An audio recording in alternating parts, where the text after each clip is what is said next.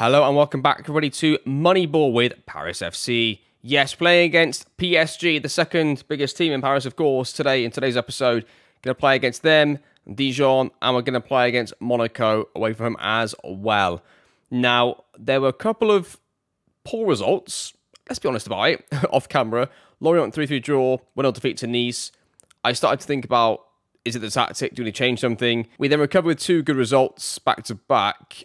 And really, it was a tweak to the team is what really got us going again.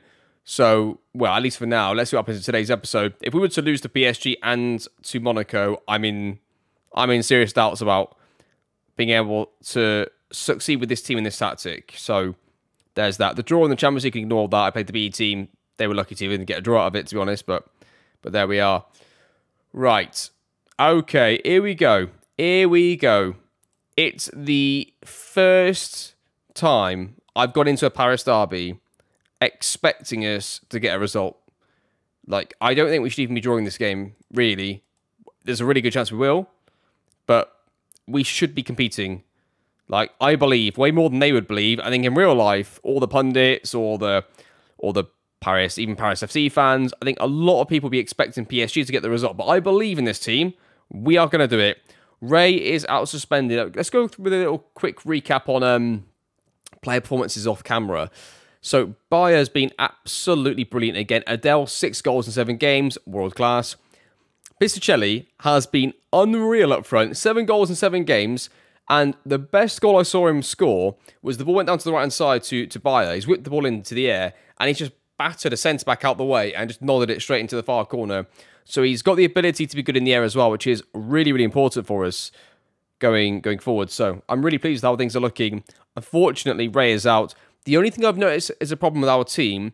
If somebody wide, Bayer or Ray is out, how we get that next wide player in is really difficult because Conceição, Madueke, whether we move Adele to the left, no matter what I do, I feel like there's a massive drop in player quality.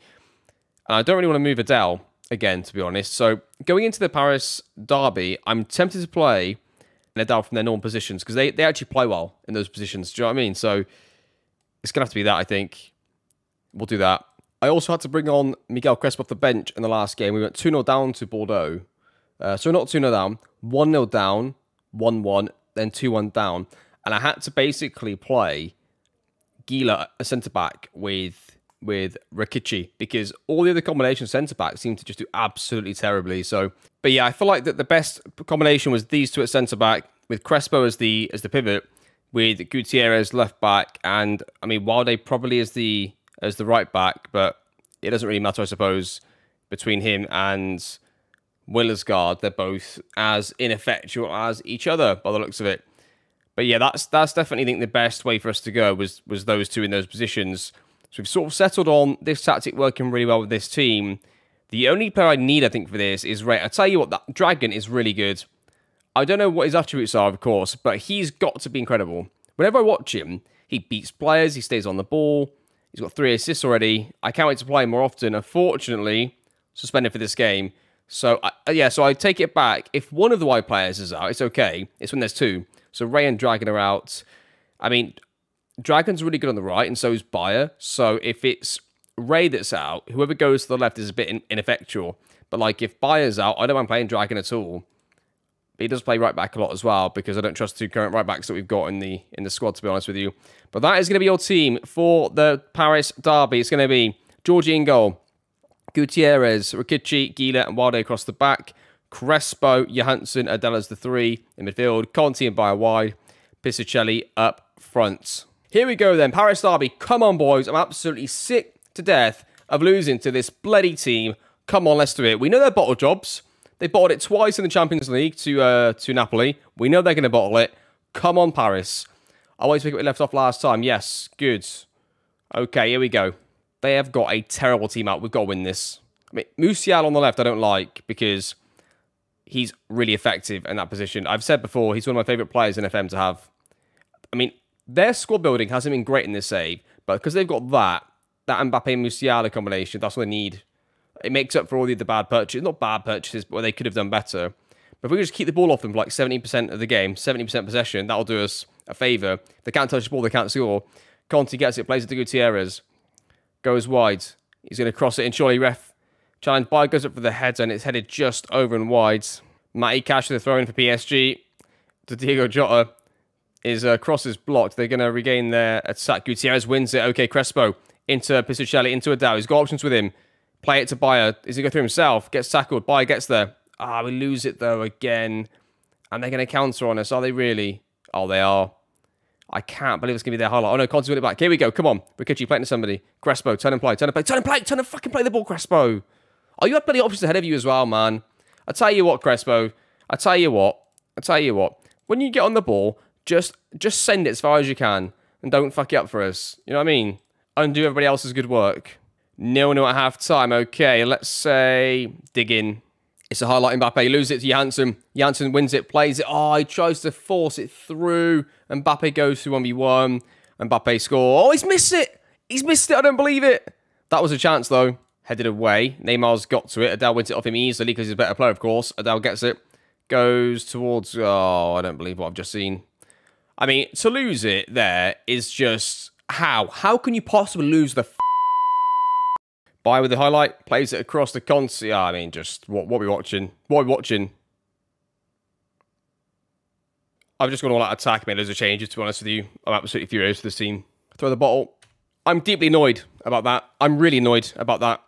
2-0 defeat at home. Toothless. I know we're missing like 1 or 2 players. It's just not good enough. There's no excuses for it. I'm absolutely furious with the team. A lot of the big players played shite. And clearly we need a different approach for them specifically. At the very, very least, we need a tactic for them only. We need... I might have to go to back 3.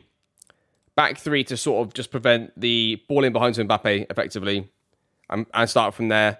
We can easily play a system where we can make sure that our defensive players are on the one side, where Musiala is, play a back 3, play like a libero, somebody on a cover duty to stop him getting through. I mean, because... They only scored the second goal in particular. Sorry, no, the first goal was. No, it was the second one. When we had the ball, we turned it over. Which, I mean, doesn't happen to almost any other team. And it wasn't like they were pressing us more than anybody else. It was a ridiculous mistake from one of our players yet again. Right, I'll see you in a few days for the next game. I mean, I'm done with Crespo. Absolutely done with Crespo. Get out of my team. Janssen, you can go in there. Madueke, you can just start. I don't care anymore. Dragon, you can go back in the team here. Get yourself on the... I'll tell you what, Conti, why don't you go and play as a 10 instead? As a CDM. Ray is still almost fit to play. In fact, let's do this. Just get the players that I trust more on the pitch, regardless of whether they can play the role. I had enough of them. Sorry. There's one thing I forgot to show you, because I put it on Twitter and I forgot that I hadn't shown it actually in today's episode. So, PSG, we all saw them drop points first game of the season, right? And look at this. 1-1 draw, 9-0 win, 8-1 win, 7-0 win. Assistant manager says, I don't even care what you says. Get the fuck out there, lad. You better make up for this. Well, you can't make up for this. That's the thing, right? You've lost the home derby. You've lost the one game we could have won. And Springboard did a challenge for the title. You've lost that game. You've ruined it. You bottled it. The best thing would be us losing this game, because I would 100% change the whole tactic then and completely rewrite the philosophy for the playing style. Like, if we win and look good, it's almost worse now. Because my only current solution to this is to play a completely different tactic for PSG, which sounds stupid, but... And it's annoying, because I want us to progress, and I also love the football this tactic plays, but I'm not accepting that. Like, they shouldn't be this hard for us to compete against. Oh, look at us now. Look at this. Through ball across the back line and 1-on-1 finish. Oh, look at us. Pizzuchelli, you were on a 6.4 last game. Just so you know. Gutierrez throws it to Ray. Ray cuts inside. Ray's on a 7.4 because Ray's a good player. Pizzuchelli goes to 1v1. Is he going to score it? He doesn't quite get the finish away. He's going to score 35 goals this season regarding... sorry, not including injuries, of course. Like, he's going to get the same amount of goals as Boniface, which is good. But that first Paris derby wasn't a lot to be cheering about from him. Okay, Bar gets it. Travels with it, plays it to Conti. Conti back into dragging it right back. Gila, Conti. Good football. Like, when we play well, it looks really good. But I can't accept it anyone gets PSG. And unfortunately, the next game doesn't really make a difference in terms of, like, it's unlikely I'll play something different and it'll work the next game because it's going to be away. If we get in the cup, maybe. I'm not playing this against him again. I've seen enough from it. I've seen enough. At least right now, Been a couple of years' time when our team's got on significantly better again and theirs drops a bit, but not right now. There's too many excuses in one-off games that we can make. Well, it was unlucky there, it was unlucky there. The fact of the matter is, this team is shit against PSG. And they're good against most other teams. Finished second last season. We'll probably finish second again this season. We look pretty good. We control and dominate a lot of teams. And the worst thing is, right, against Bordeaux in the last away game, Bordeaux aren't a terrible side, you know, in the French league. We looked like we could score in every highlight. We went 1-0 down early, 2-1 down early, and still scored 4 goals and could have scored 10 without me having to really do anything from a tactical perspective because the team's just that good when it plays the tactic properly. It's defensive the issue is, but in that game our XG was low. We weren't really creating that many chances. Definitely no highlights, but even looking at the stats, there weren't many chances either. So it was all of those things. And then defensively, we weren't cut open by PSG. We were caught in transition for definitely one of the goals. And that made it worse. We got caught in transition. That was our problem against them. Which is even more frustrating, really. Definitely I want to change the system where we keep the same playing style, but when they counter in behind, Mbappe's got 3 players to deal with. Either 2 centre-backs and a CDM stuck right in front, plonked right in front and not moving, like an anchor, or 3 centre-backs, whichever way around it goes. I'm not really bothered. But we're going to be looking at something like that because I'm not accepting this anymore. It could be 2 centre-backs, 2 pivots, but the 2 pivots would have to be like proper pivots, like not moving anywhere. Janssen can come off here, we'll put on Conceição. You can come off, Cesar goes up front. We'll change the left back because why not? Late highlight here. They've got another chance. They scored to make it 3-2. It could be an interesting end to the game. Conceição gets it. Plays it to Ray. Ray into Cesar. Cesar takes a good little touch. Plays it out to Ray. Good football again. Look at the football. It's so good when it works. Conceição plays it back to the centre-back. Okay. Safe retain. That's fine with me. Safe retain. Chevalier, the left-back. Our youth prospect. Plays it into Gila. Into Bettini. Into Bayer. He's going to keep this in. He does. Goes across. What a goal that is. 4-1. Adele's on a 10.0. Like, he's generally pretty good. Adele. Cesar wins it. Go on, Cesar. Little youngster up front. Oh, my goodness. Yeah, the striker's a problem if a injury was to occur. I think Bayer I'd put up front if I needed to next. And I'd probably bring on Dragon to right wing. Also, well done, lads. Good win for us, as it was. Okay, I'll see you in a few days then for the game against Monaco. There's actually going to be 2 games between now and then. Another league game as well. That's going to be a tougher game. Good to see. It's Monaco a third, right? So this is a good test. If we comfortably beat Monaco away, playing in this style of football, then it shows this tactic is very, very good against 95% of our opponents. But PSG and really good teams in Europe are going to be a problem. So we need to tweak something for those games, at the very least, if I'm going to stick to this tactic as an overall tactic. I sort of want to, 1, because it works, and 2, it plays beautiful football when it does. So we'll see anyway. I'll see you in a couple of weeks then for the game against Monaco. Okay, so off camera, you missed a defeat in the Champions League, and then I made a new tactic for the Le Havre game. I did rotate some players for the Olympiacos game. However, I decided to make a new version of the same tactic. So it's obviously a base 4-3-3 version of what we've been using pretty much. However, we're on attacking mentality. Work ball into box is unselected. And I've rebalanced the fullback roles to sort of accommodate the roles we've got ahead of them.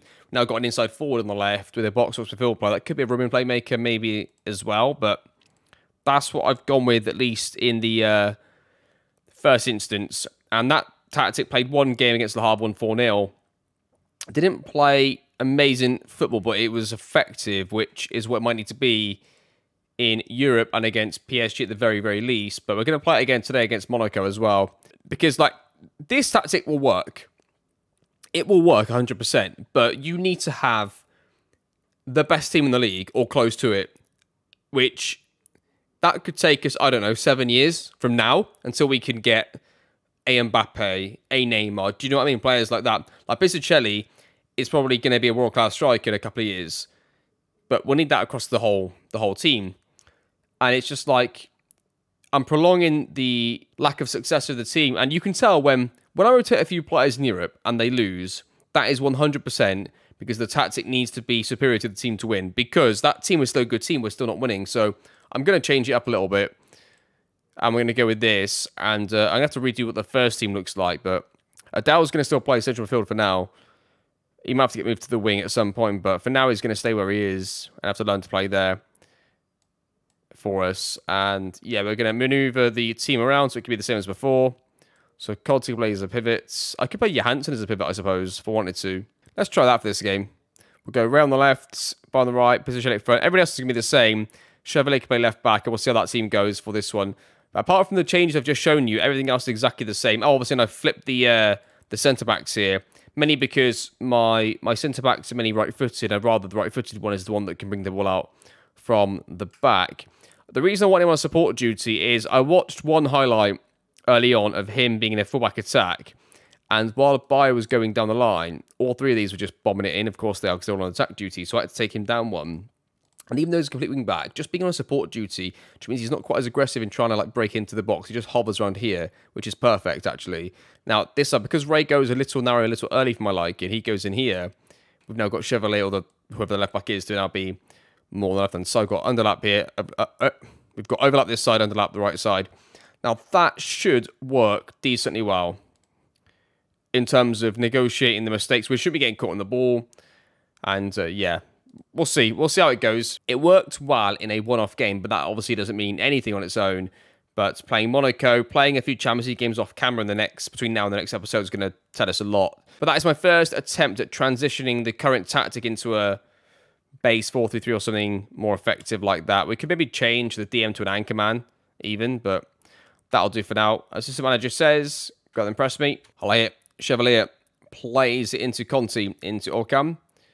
Johansson. So my only concern, that's a great ball through. Adam's got to score it, surely does, and it's 1-0 to Paris FC. So my only concern, right, is when you have double aggressive wing-backs, is this, especially one on attack. So you see, because he's a complete wing-back attack, he sort of joined the front line there. So you've got 1, 2, 3, 4, 5 almost in a line, which is okay if he doesn't go and join it, and he doesn't go too aggressive either, because they're going to need to still recycle the ball. So it could have gone in here and here quite easily, actually, as well. But it's from a set piece, so Monaco a little bit caught trying to like reposition themselves after the set piece, so we can't really take too much from that goal. It may not happen that way a lot, because they're still transitioning from their sort of set piece roles to their defensive instructions, right? So we'll see how it keeps going from this point forwards. Georgie plays it to Gila, right centre back, travels with it, plays it back to the goalkeeper, who plays it long into nobody. Okay, that's not great. And my only problem is having them set back now, is they might be slightly less aggressive on their press, the two CMs. So into the striker, Johansson to Adele, and to Johansson. See, I feel like we should make a slightly more aggressive runs on the right-hand side there. Ray's got it. That's a great one into it. Down he goes through. Does he score? Probably should have scored. Stays 1-0. Corner, Johansson whips it in, near post, headed away. Chevalier gets it. Is he gonna cross this in? He does. Far post to Bayer. Headed towards the goal, Piscicelli, and that almost was a second goal for us.